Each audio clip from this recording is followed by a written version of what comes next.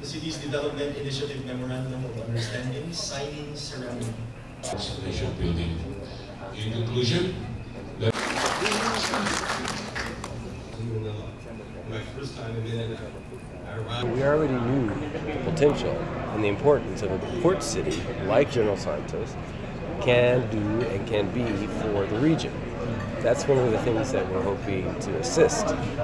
USAID is assisting. However, the real hard work is being done by the private sector as well as the local government. So our participation is only to be a catalyst, but we've seen, and the reason why we chose General Santos was because of the leadership that exists here.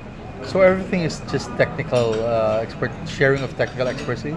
It's sharing of technical expertise. It's also sharing past and best practices that we found that have been very successful in other parts of the Philippines. It's a cross-fertilization. No two cities are alike at all. However, General Santos has things that other cities do not, and that's what we were hoping to capitalize.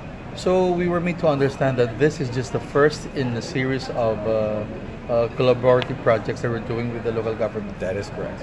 The business permit thing. That is correct. There are many things to come. So we're looking